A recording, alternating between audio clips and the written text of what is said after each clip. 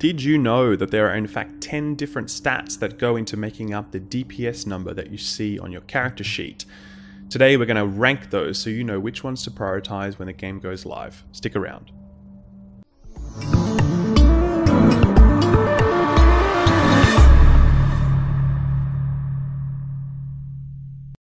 Ladies and gentlemen, Vesp here from skillup.gg. I'm going to be powering through this video today because I want it to be short. I'm actually going to be doing a long form version of this video, which I'll be releasing tomorrow, that talks about this stuff in a lot more detail. But this is essentially the highlight reel and brings you the main information that you need to know if you want to get a quick understanding of what are the stats that you need to prioritize when the division goes live. Guys, if you like this video and you find it useful, remember to like and subscribe. It's a huge help to me. And with that, we'll get started. Coming in at number 10, we have hipfire accuracy. Now the TLDR on this is that it is not a good stat and you should avoid it. You should not be aiming to hipfire your weapon except if it is a shotgun, in which case hipfire is awesome.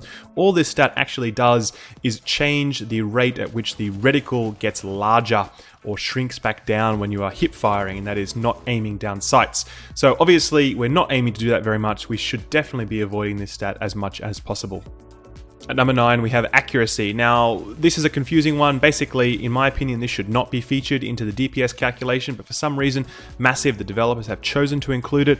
All it relates to is the size and shape of your reticle as you are aiming down sights. So we spoke a moment ago about hipfire reticle. When we talk about hipfire accuracy, this is accuracy when we are aiming down sights. It should not feature into the DPS calculation. However, it is a buff to your effective DPS because it is going to mean that you're going to be hitting your target more regularly. Either way, this one sits at number 9. At number 8, we have reload speed. So this is very straightforward. How quickly does our weapon reload? Now, obviously, we want to make this as fast as possible, but to be honest with you, it doesn't have a huge impact on us on PvE or PvP. In PvE, we're probably just going to be sitting behind cover when we reload anyway, so no big deal. And in PvP, we actually don't want to be reloading our weapon at all. When we're encountering enemies, we want to burst them down ASAP. If they still have health left, we want to switch to our secondary, and if they still have health left, we'll switch to our pistol to finish them off. Reload is not something that we really want to spec for when we're looking at PvP builds, and as I said, provides very limited utility in PvE settings, so I'd steer clear of this one. At number 7, we have rate of fire. Now this is a pretty decent stat. It's a pure throughput stat, meaning we are going to fire off more bullets in the same amount of time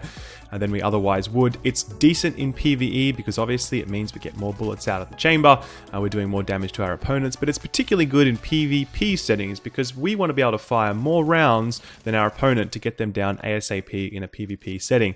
So for that reason, I'd put this one at number 7. At number 6, we have headshot damage. Now don't get me wrong, this is a great stat if you are a marksman who is prioritizing headshots again and again. For sure, this is fantastic. You should definitely be prioritizing this stat in PvE settings.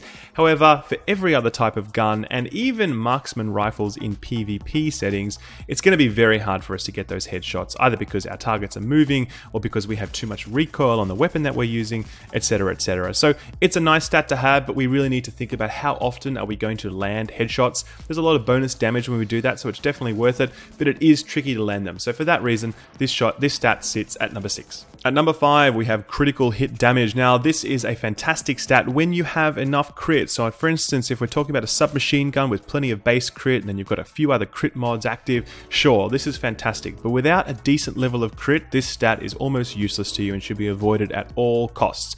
Later on, when our base level of crit across all our weapons goes up, this is going to be really fantastic. And this sort of stat combined with crit is probably going to overtake all other stats in terms of its overall utility. But for now, it's a pretty limited value. So use with caution. That's why it sits at number 5. At number 4, we have critical hit chance. Very straightforward. How likely is it that when you fire a bullet, it will crit the target? Fantastic stat when you get enough of it, and fantastic stat when you stack it with enough critical hit damage. It will overtake other stats in the future in terms of its overall utility.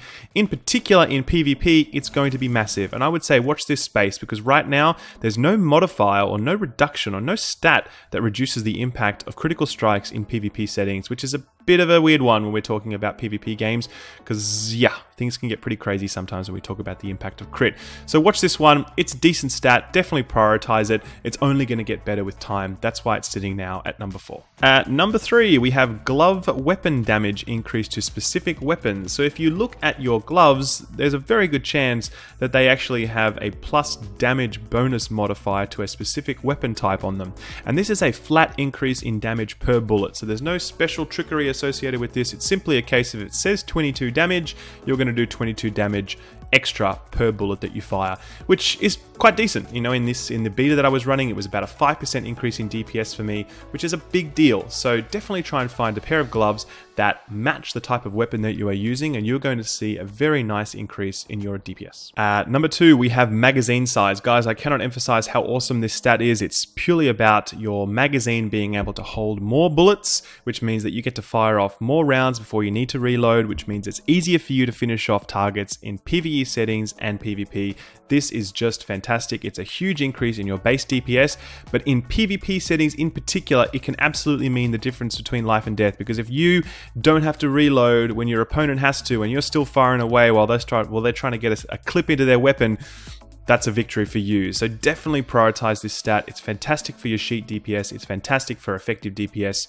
This is awesome. And finally, at number 1, we have weapon damage. Now guys, this is not an exponential increase in your DPS. It's not applied at the end after all other bonuses. It's applied at the beginning before any other bonuses, and then it's added on to your weapon damage, including other bonuses. So don't think that it's going to have this huge, gigantic impact on your DPS. However, it is definitely massive. It's definitely noticeable. In particular, when we're at this early stages of the game, we have very low levels of crit and critical hit damage. This stat is king. Nothing is going to beat this stat for now. As we get more crit, the relative value of this stat is going to decrease, but right now, this is a fantastic stat. And going forward, weapons like assault rifles, LMGs, shotguns, and pistols are really going to prioritize this stat above all others, because they do not rely on crit, they rely on base damage more than anything else, and so for that reason, this stat is going to be king. But that's it from me, guys. That's the top 10 list. I hope you found it really useful. If you did, remember to like and subscribe. There are going to be more videos on the way. As I said, I'm going to be doing a long form version of this video, which should hopefully be out tomorrow, that really talks about this stuff in detail. If you're the kind of person that really wants to understand what goes on behind the scenes with weapon mechanics and weapon stats, that video is going to be for you. So yeah, like, subscribe. I hope to see you guys around again. And regardless, I look forward to seeing you in the Dark Zone. Thanks. Take care. Bye-bye.